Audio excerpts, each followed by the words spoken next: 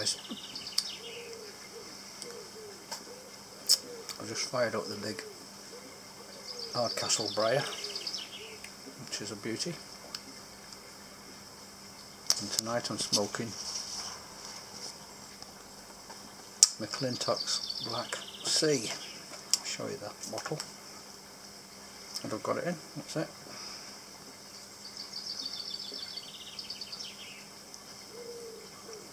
It's a lovely tobacco. In the jar the smell is beautiful, really dark cherry, fruity smell, like a lot of other black cherries. It's very smoky tobacco, which I personally like. It's sweet, nice sweetness, not too sweet but fairly sweet.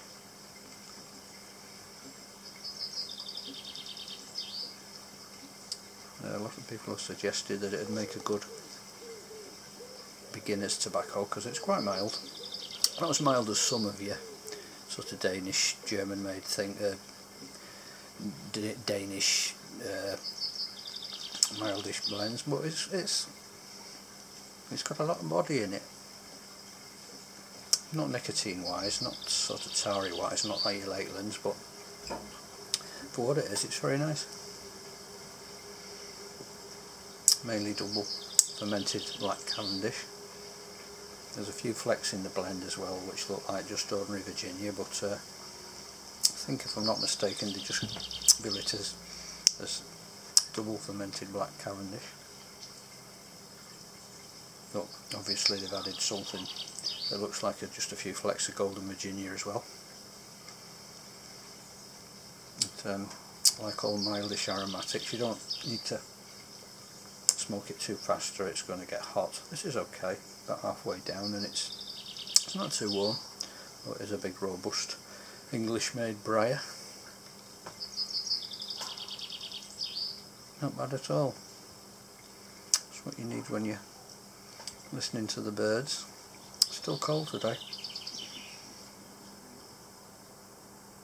Beautiful out though. Blackbirds and the wood pigeons and the chaffinches. There's a jackdaw up there, he's looking for some food. Blue sky at the moment, but I think we're going to be getting some rain soon. But anyway, I just thought I'd mention this tobacco. If you're new to tobacco, it'd probably suit you down to the ground, because it's not going to knock your legs off with any big nicotine kick like a Lakeland may do, but to just give you the means to get into the hobby without too much trouble. And it really has got a good cherry kick to it. If you don't like black cherry, you're not going to like it, but I say the smell in the packet is really good. They bill it as with coffee flavour and I think whiskey as well, but it really is quite a strong fruity aroma, you know, plums, figs, that type of thing. These Danish blends, they really do like to get stuck into the different flavours. Myself, I'm more of a pure tobaccoist, as most people know, with the Lakelands, but this ain't bad at all. It's okay.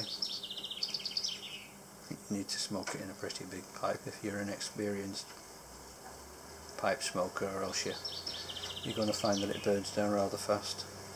Anyway, enough rambling from me. I shall continue with this and bid you a good farewell. Good evening. Thanks for watching, guys.